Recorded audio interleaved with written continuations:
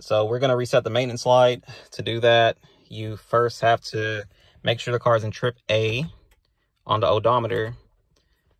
So you see this cycle button here, you're going to be working with that. So you're going to push this and put the car into trip A. Okay, see it's in trip A there. All right, and then we're going to turn this off, turn it back off. All right, now we're going to hold this odometer button. We're going to hold that button to the cycle function button. And while holding it, we're going to power this car back to ignition on and hold it. All while holding this button, the maintenance light should be resetting. So once it disappears like that, now it's off. When I start the car, it should remain off.